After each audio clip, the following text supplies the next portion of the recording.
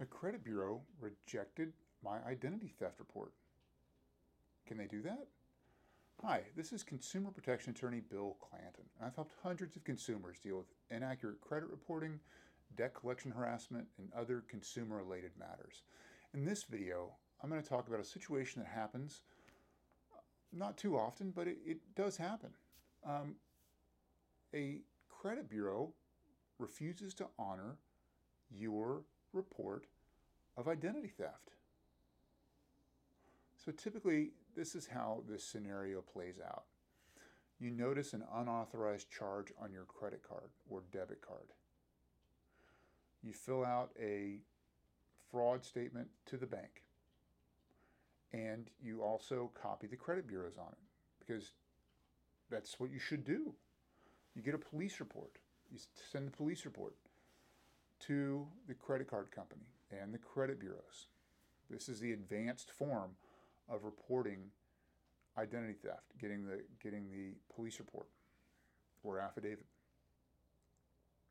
The credit card company rejects your claim of identity theft. They say, no, we've done our investigation and we don't believe that we don't believe that this is identity theft. We believe you authorized these charges. Well, the credit bureaus then reject your claim of identity theft. Wait a minute. They can't do that.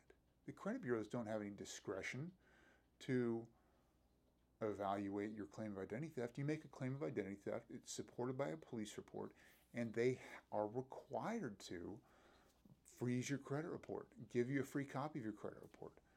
They don't have any choice in the matter. They can't rely on the credit card company's profit-motivated denial of your report of identity theft to deny your claim of identity theft. So then what happens? Well, your report is unfrozen. So the identity thief can continue to take out credit or use your credit report for their profit, for their gain and benefit. This is a bad situation. The bureaus are not allowed to do this, and it leaves you exposed.